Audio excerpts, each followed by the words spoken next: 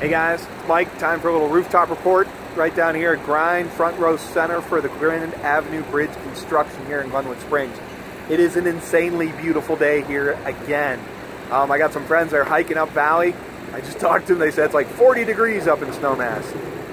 I'm out here in a t-shirt. You can't beat Glenwood Springs this time of year. So come down here, see us, grab a bite at Jang, see us over at Grind. And yeah, just get out and enjoy. All right, let's get on to the bridge. Lots of action going on down here today. I seem to always catch these guys on their lunch break.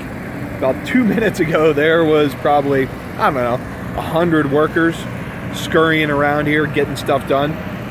But as you can see, the running conduit through that rebar there, it's going to go all the way across, and that's what's going to light the lampposts on the bridge. You know, give the nice appearance of this grand bridge at night. You can see some forms for the outside of the bridge. They formed all the way up to the edge here. So it's kind of hard to see right now because of the angle of the sun, but you can really see the detail on the outside of the bridge that they're putting into it.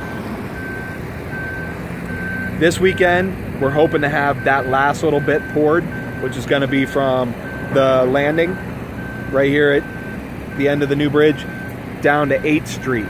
So that'll be pretty exciting. We're 30 days out. Everyone's working their tail off. We're getting excited. So keep up with us. Come and see us. Enjoy this amazing day.